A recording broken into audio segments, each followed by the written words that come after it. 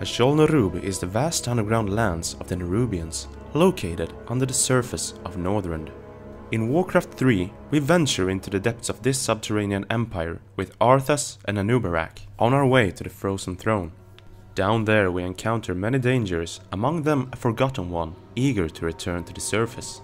In World of Warcraft Wrath of the Lich King, Azjol-Nerub was released in the form of two 5-man dungeons, Azjol-Nerub and Ahn'Kahet the Old Kingdom. However, at one point in development it was intended to be an actual underground zone. In this video we will see how it has evolved through time, and we will start by taking a look at the source material.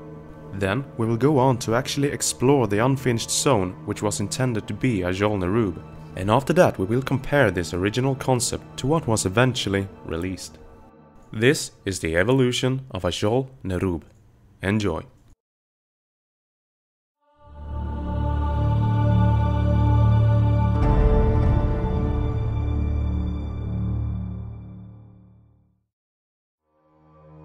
The ancient shattered kingdom of Azjol-Nerub lies deep below us. Though it has fallen on dark times, it could provide us a direct shortcut to the glacier.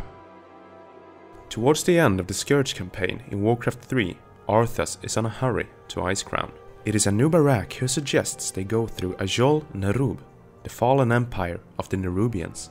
The journey spans the 3 parts of Chapter 7, into the Shadowweb Caverns, the Forgotten Ones, and ascent to the Upper Kingdom. The area is said to stretch for miles, and the map suggests it spans beneath much, if not all, of Northrend. The environment is made up predominantly by granite, mixed with some igneous stone where volcanoes once rose and where magma from deep beneath bubbled up long ago. Azjol-Nerub can be divided in the Old Kingdom and the Upper Kingdom, and is mostly controlled by the Scourge. Exceptions are pockets of Nerubian resistance, remnants of Muradin's dwarves, and the ancient monsters known as the Faceless Ones.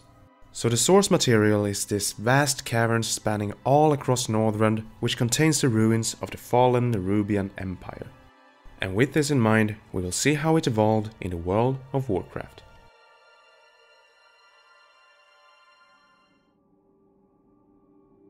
Azjol-Nerub as a zone has been mentioned by Blizzard a few times. In the Cataclysm Post-Mortem series, Ghostcrawler talked about the scrapping of Abyssal Maw.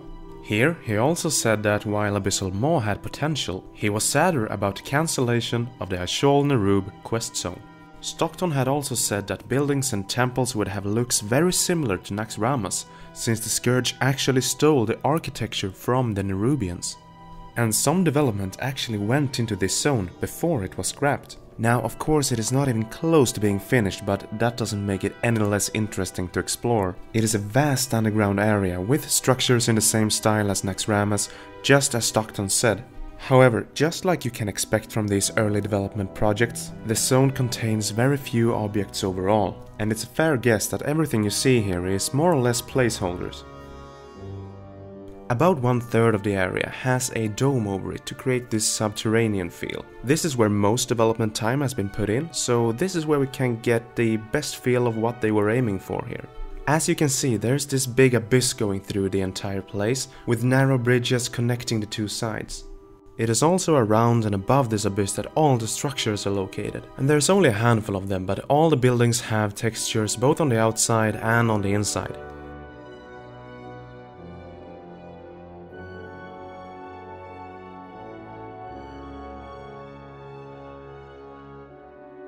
The green line you see here runs all around the zone, and it was probably one of the first things they ever did to the map. Think about the outlining around Tal'Daronath, which they seem to have made to determine its shape. Then look at how Dragonblight and Wintergrasp used to look, and you will see that this seemed to be part of their design process.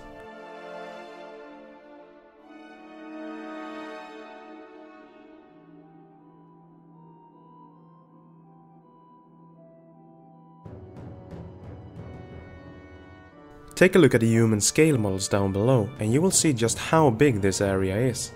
What you have in front of you is an untextured part of the cave. While we will never know for sure how this area would look if it was completed, the icy stalactites and running waterfalls suggest that it was supposed to be different from the rest of the zone. Look closely in this footage and you will also see some crystallized fungi on the ground. And of course this might be placeholders, but it does correspond to the type of vegetation we are expecting to find in Azjol-Nerub, so it could be the first step to achieving something like what we see in the Old Kingdom. But one thing that really intrigues me with this area is this one single tree that grows deep down on the ground. And through a crack in the roof, a stream of light shines on it, as a small reminder of the world up on the surface. Of all the areas we have explored in Azjol-Nerub so far, this is without a doubt the one that piques my interest the most.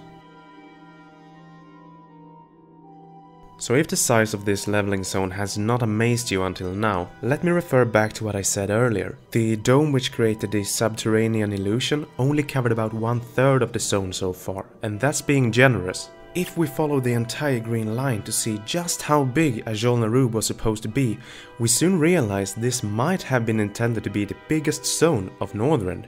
Now, I strongly believe that if this zone would have been released, they would have shrunk it down. The Azjol-Nerub instance is quite decent in size, and that still fits into this zone 15 times over easily. Alright, now we have some understanding of their original concept for Azjol-Nerub, so let's move ahead and talk about what was actually released.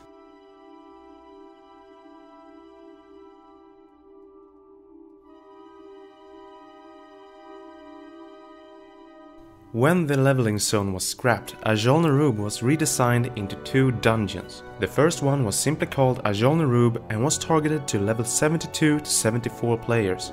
The area is controlled by the Scourge, under the leadership of Ahn'Kahet himself. He is the last of 3 bosses, the other 2 being Krikthir the Gatewatcher and Hadronox.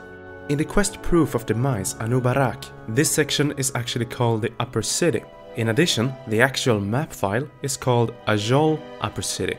This may all refer to the Upper Kingdom, and we can assume that this is what the instance is meant to represent. The second dungeon is Ahn'Kahet the Old Kingdom, which is intended for the level range 73 to 75. This is a huge underground city, which now serves as the home to the remnants of the Nerubian Empire. Here, these remnants fight the minions of the Lich King and the servants of the Old Gods for control. It has 4 bosses in total, 5 if you play it on Heroic: Elder Nadox, Prince Taldaran, Yedoga Shadowseeker, Herald Volash, and on Heroic, Amanitar.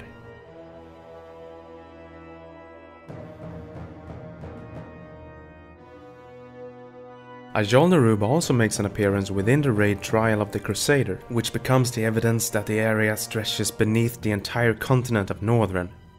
Here, players have to face off against Ahn'Kahet one last time, as he has been resurrected once more by the Lich King.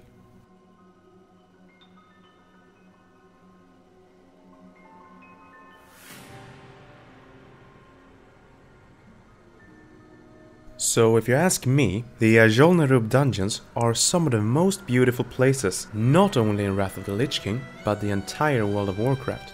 The architecture looks stunning, the lighting is beyond anything we have seen before or since, and it is one of those places which really have unlimited potential.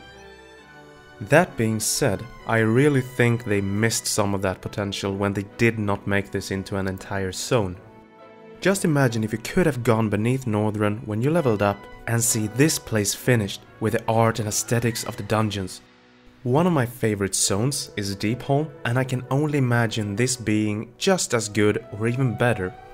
Azjol-Nerub is also a really iconic place from the Warcraft RTS games and could have given a lot of interesting questing. Remember, the Chapter 7 Part 2 of Warcraft 3 was named The Forgotten Ones, and Arthas only killed a single one. So we could have found a lot of scary stuff down here if we only had been able to unlock the full potential of it. At least that's what I think. But let me know what you think in the comments down below. Would you have rather have this as a leveling zone, or are you happy with having it as 2 dungeons? And as usual, if you liked the video, give it a thumbs up and subscribe to the channel if you haven't already. And speaking of which, thank you so much for 20,000 subscribers. This week have been absolutely crazy. In just a few days we have passed 18,000, then 19,000 and now 20,000. So a big thank you, I am really overwhelmed by that. I will be back with a new video very soon. And until then, take care.